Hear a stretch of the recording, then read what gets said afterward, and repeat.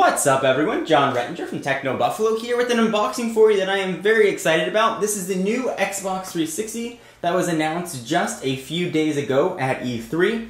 Bigger hard drive, new design, uses less power, quieter, and it's got Wi-Fi and a few other cool things in there. So let me go ahead and dig in and show you what this looks like. The pricing scheme stays the same as the outgoing Elite model at $299.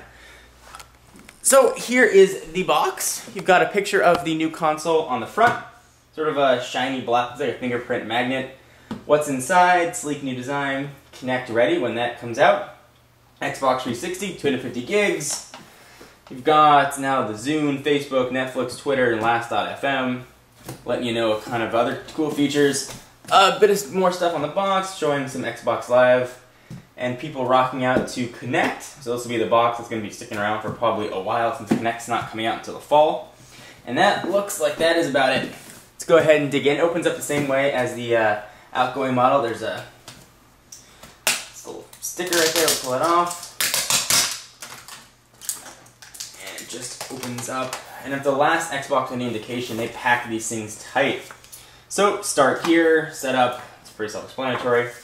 This does have Wi-Fi built in, 802.11n, so if you've got an N router, you'll be getting very fast internet service and pretty quick data transfer rates.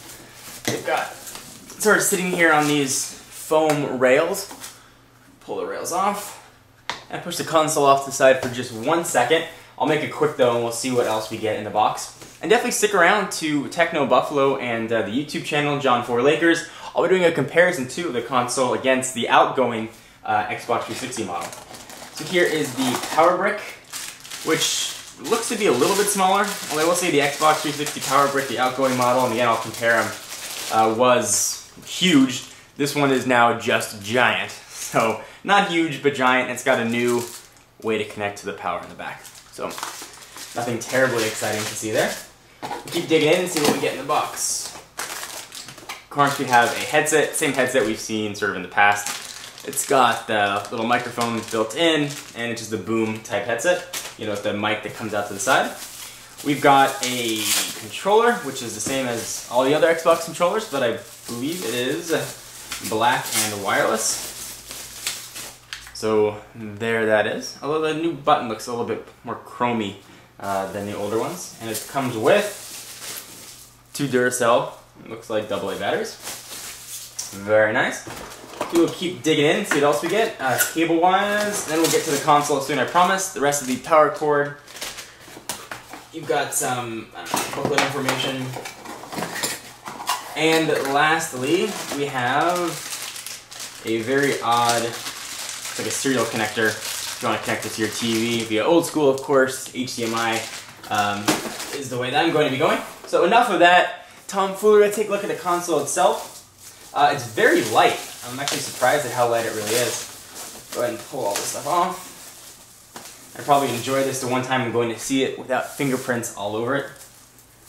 So here is the new Xbox 360. And I gotta tell you, that does look pretty nice. Very slick looking, certainly shiny and fingerprint magnet.